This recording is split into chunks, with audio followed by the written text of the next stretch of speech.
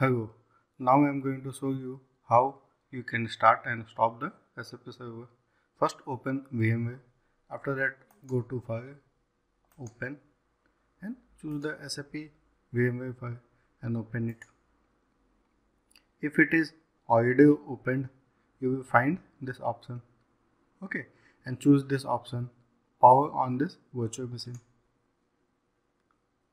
It will start the Windows Server operating system. It will take some time to boot up.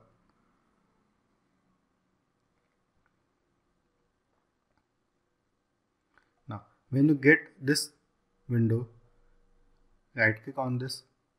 Okay, right click on it. Choose Send Control or Delete and enter the password.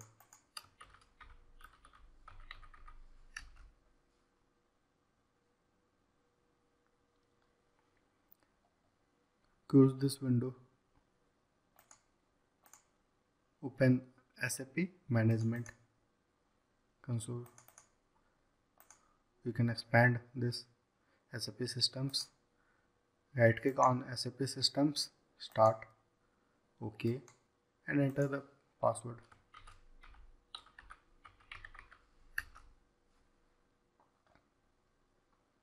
We have to wait until this NSP, okay, or whatever is the name on the server, it turns complete green. Hello viewers, I am providing SAP IDES and SAP HANA installation services starting from $30. You can contact me for setting up a SAP IDES server for your local area network or SAP IDES online server or remote access server. Okay, we can see that now this server is complete again. Now we can minimize this one or get it open, let it be open and open SAP login. Double click on this.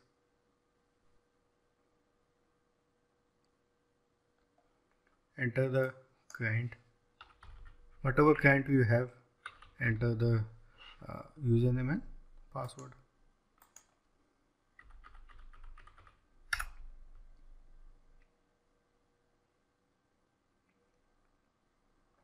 Now we are inside, okay, and you can do the work. Okay, to close it, you can either close it from here, log off, or you can close it from here. Close this one also. Open this SAP Management Console. Now in the same way, we have to right click and stop it. Okay. We have to wait until this SAP server again completely turns gray. Okay, we can see that now it is complete gray in color. Okay, now close it from here. Okay, close, choose no. Every time choose no option. And now we can shut down the server. Shut down, choose any option from here. Continue.